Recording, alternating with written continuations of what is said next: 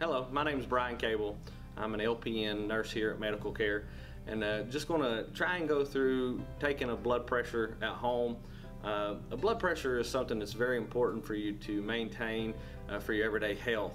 I know sometimes we can't get into the doctor's office, and a lot of times getting to the pharmacy nowadays, you want to avoid those types of situations. So we're going to try and show you how you can do that at home so that you can maintain a blood pressure that is healthy for everyday living. 1 out of every 3 Americans have high blood pressure.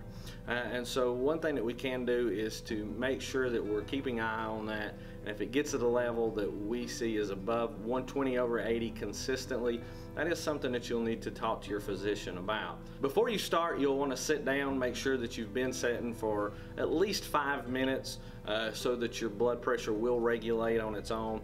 You'll want to make sure that you are flat sitting with your back against the seat, your feet flat on the ground.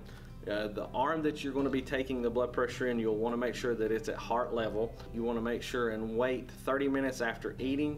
Anything caffeine wise, that is going to change the outcome of the blood pressure. So at least wait 30 minutes after you eat before you take your blood pressure.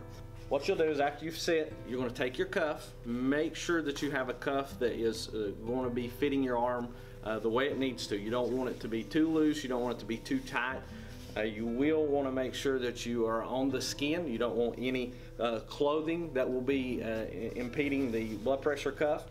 So you'll make sure to put that against the skin.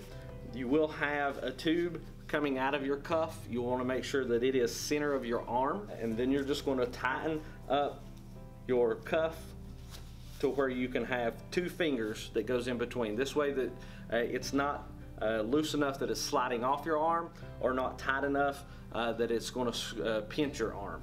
And this is very important too for the reading.